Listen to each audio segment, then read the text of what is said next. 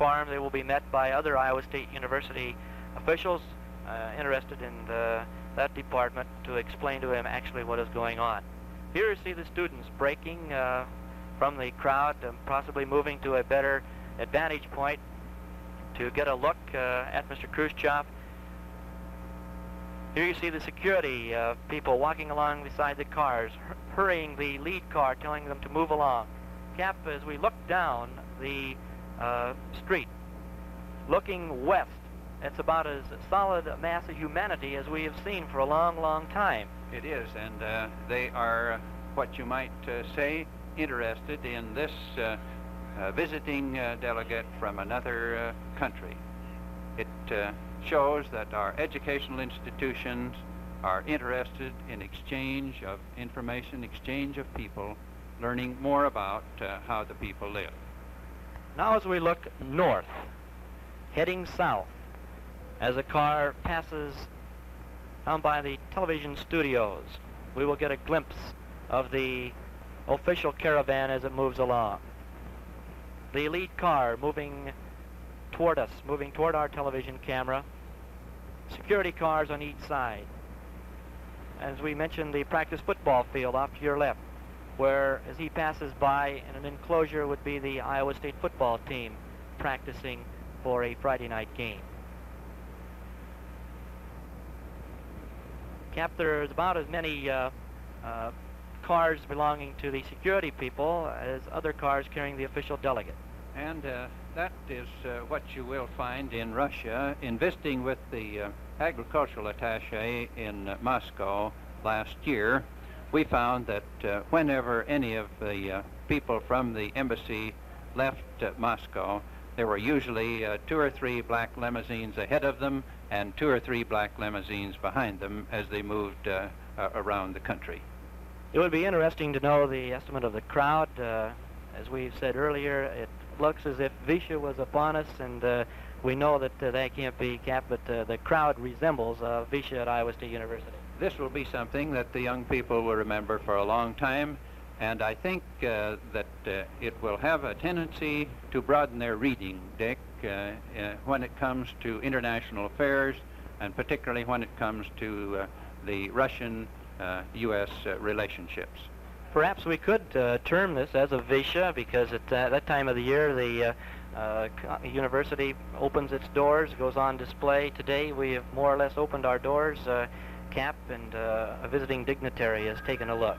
In the few minutes, or I should say the couple of hours that he will have here at Iowa University, and the few minutes that he's had on campus, you can't begin to get a visual picture of it. But I do hope that this visit will inaugurate the opportunity to bring more young people from Russia and other people who actually do the work in Russia to this country to see how we do live, how we work, how we play in this country, not just the top echelon, which has been the bulk of the people that have come to this country, but the everyday working people to come here and share experiences with us.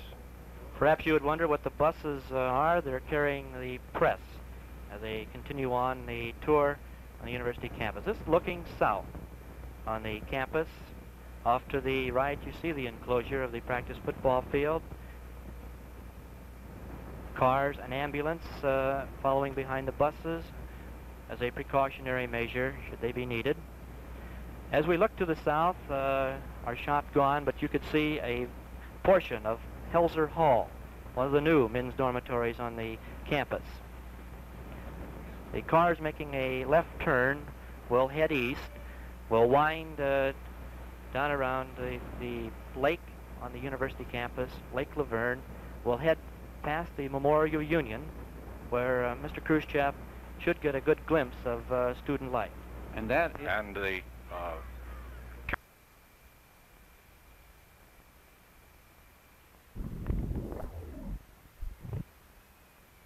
making a left turn, will head east, will wind down around the lake on the university campus, Lake Laverne, will head past the Memorial Union, where Mr. Khrushchev should get a good glimpse of student life. And that is... And the caravan of the official party, Chairman Khrushchev, and the other Russian visitors to Iowa State University has just appeared. Our cameras are picking them up as they approach the Swine Nutrition Farm. And in just a moment, the first car will turn into the lane. And Chairman Khrushchev, Madam Khrushcheva, and the other members of the party will arrive for a very thoroughly organized visit to this very interesting and very important part of Iowa State University. With me here is Professor Vaughn Spear of the Swine Nutrition section of the Animal Husbandry Department, who will tell us, as Mr. Khrushchev visits the various buildings and the various swine pens and the exhibits here, what it is that the chairman will see. The official car has just arrived. You can see on your screen, Chairman Khrushchev is being greeted by officials of Iowa State University. Also in the picture is Henry Cabot Lodge, the ambassador to the United Nations, and the usual cluster of press photographers, motion picture photographers, around Mr. Khrushchev. It is planned and hoped that a little later our mobile television microphones will be used to let you listen to some of the explanation of this swine nutrition program as it is given to Chairman Khrushchev by Dr. Damon Catron, the manager of this swine nutrition farm. The farm itself is approximately 90 acres, and the swine population at any one time is around 2,000.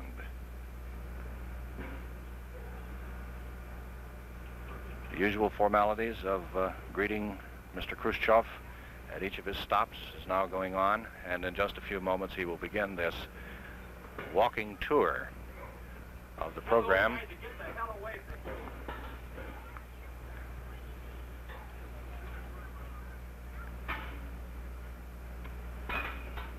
The tour is a very short one. In walking, it takes about 7 minutes, but the usual delays before the walking tour begins are now besetting us, and we shall follow the progress of the official party if and when it begins. Dr. Spear, we were speaking a few moments ago about the total investment in this swine nutrition, and perhaps you can begin by telling us what the actual purpose of it is. Swine nutrition, what's the meaning of the phrase?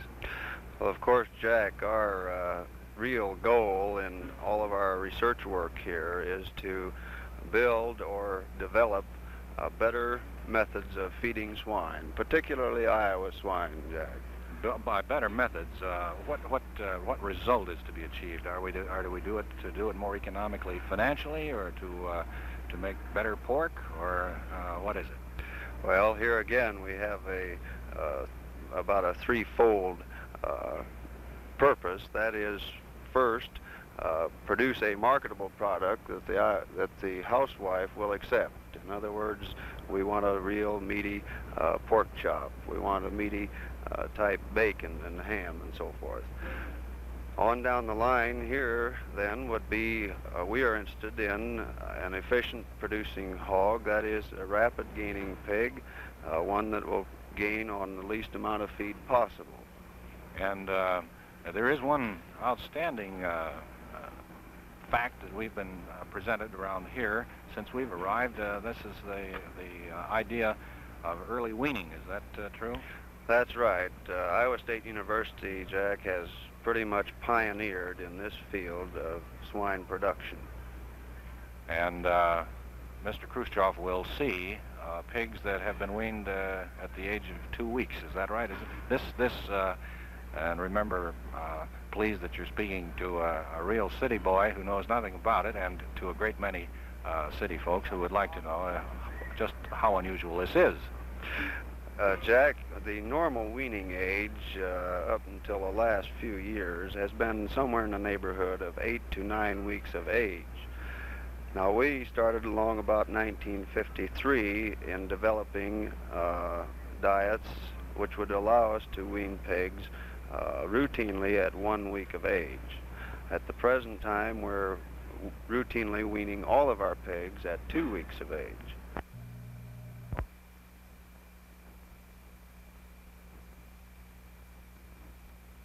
What they're seeing now, as the viewers see it on the screen. They are now approaching a model sow farrowing and pig nursery unit. This building, Jack, was put up in cooperation with industry, by the way, along with Iowa State College. They seem to be delayed there at the present time, but there's just a few more yards to go before they arrive at this particular unit. I see considerable interest on the part of Ambassador Menshikov, who has just disappeared behind a felt hat there, but he was craning his neck to see better, and I am sure that the visit here is going to be very interesting for our Russian visitors. Now they're progressing to what point?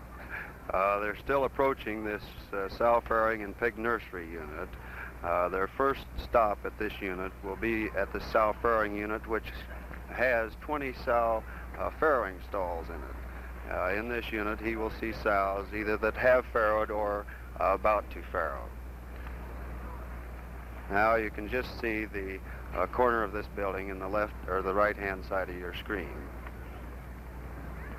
I wonder if the chairman will be able to see through that bunch of photographers.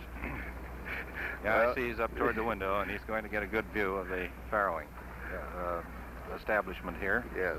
We purposely put in a lot of windows in this unit, Jack, because we have a lot of visitors out here, and we prefer that they not go in the building because of disease hazards. Yes.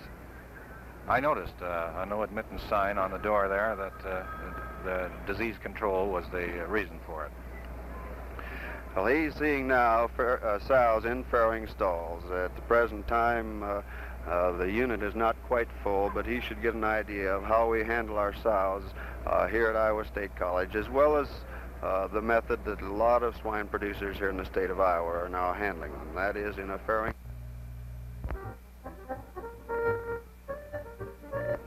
Mr. Khrushchev is here to view our system of raising swine, being both short and as far as animal protein is concerned, and it ties in very well with what he saw at the Garst farm this morning. Corn production and hog production go hand in hand. As we can see on the screen, Chairman Khrushchev is quite voluble. He seems to have quite a few questions for Dr. Catron, and I hope that will continue as we get on over to this display of nutrition. Well, Jack, a pig at this age, which he is seeing now, is a very lovable creature. It isn't until he gets up around 300 or 400 pounds that he becomes an obstinate creature. And Mr. Khrushchev has demonstrated in some of his appearances here in the United States with some of the children and in some of his humorous and rather quaint comments that he has some very human qualities, at least when he's not engaged in political arguments. Mr. Khrushchev seems to be a very human sort of a person, and I am sure that the pigs, as we saw them in there a few moments ago, would appeal to him. That's right. There's approximately 100 baby pigs in the unit which he is now looking at. And his next stop, of course, will be baby pigs again, where he will be actually inside the building, and we'll get even a clearer view of them. We had his time schedule, at least I saw it in Professor Catron's hand a few minutes ago, and it seems as if he will have time for the entire planned tour. Is that correct? It certainly seems like he is taking his time. We're very happy, of course, that he is able to take some time. We were rather scared that he may even just drive through the farm. We had been warned to be prepared for anything. I believe that some of the members of the party have remained in the cars. They seem to be to have driven past us here, and they're poised as if ready for flight, but we hope that Mr. Khrushchev will delay the departure until he has seen all that you want him to see here.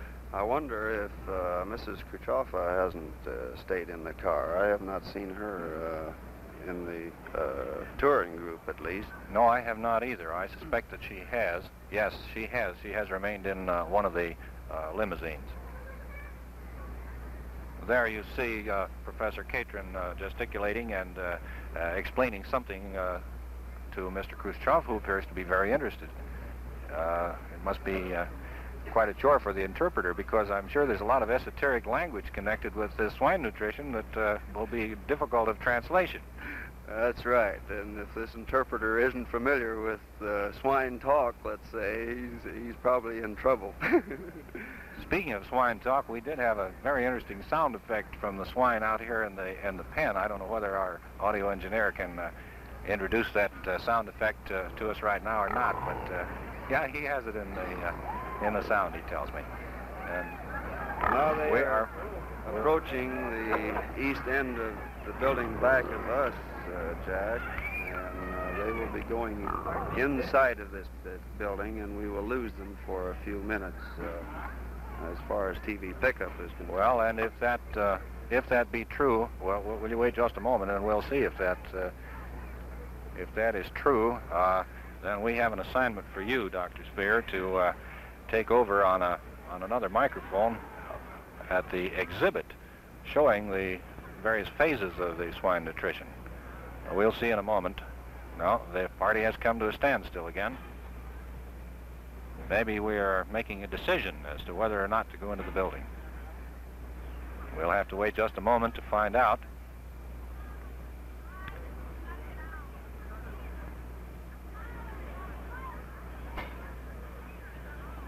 We're having to look in two directions here. Our television monitor is in one direction toward the west, and we are looking carefully toward the east.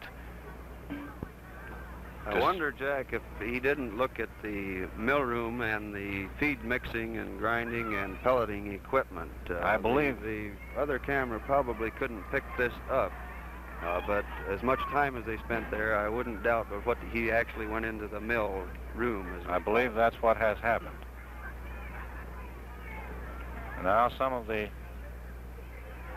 photographers are appearing in front of the official party, and it seems as if they are going to go directly to the exhibit, which No, they have turned and they're going into the building, and Dr. Spear will, while Mr. Khrushchev is out of view of our television cameras, explain to you exactly what Dr. Katrin will explain later to Chairman Khrushchev. Here is Dr. Spear.